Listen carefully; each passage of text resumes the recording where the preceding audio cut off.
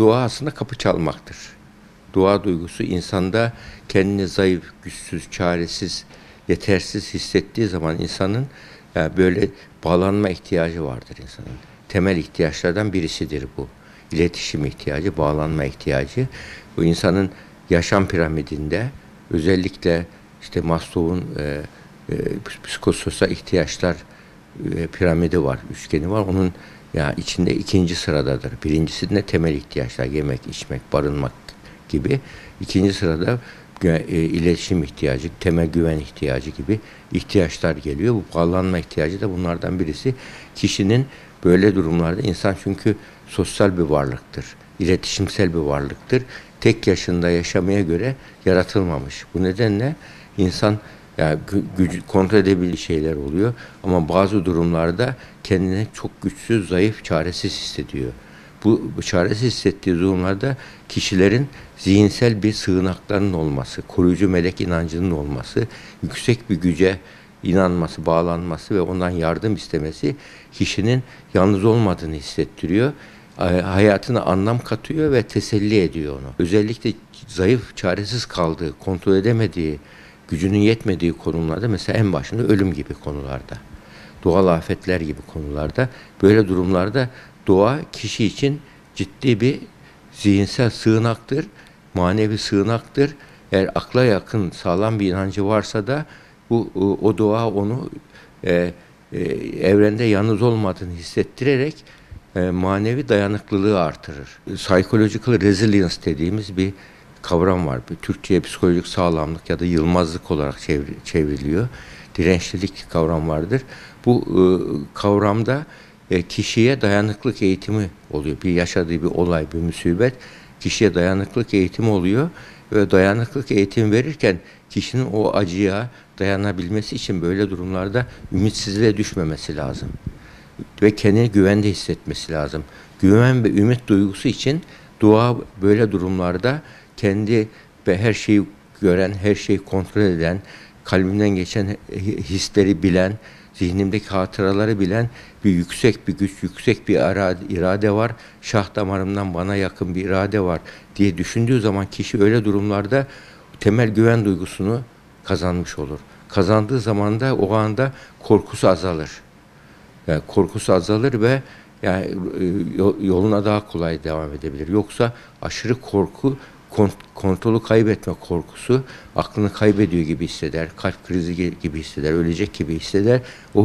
O histe vücutta ve vücut fizyolojisi de bozulur.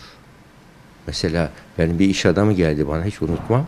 Ya ben 1 milyar dolarlık bütçe yönetiyorum ama tansiyonum yönetemiyorum demişti. Biz de ona dedik, vücudun senden daha akıllı. Vücudunu yaratan onu senin müdahale ederek bozmaman için sana gücünün yetmediğin konularda ne yapacağınla ilgili bazı terapi teknikleri var. Onları uygulamamız sana lazım dedik. Yani çünkü öyle durumlarda kontrol duygusu yüksek birisi bazı insanlar.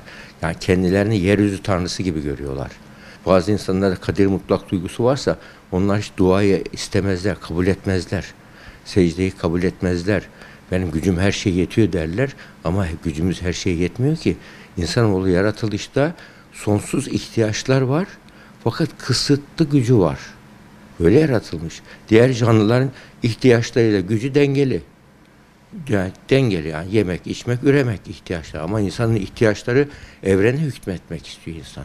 Daha çok soyut düşünce becerisi var.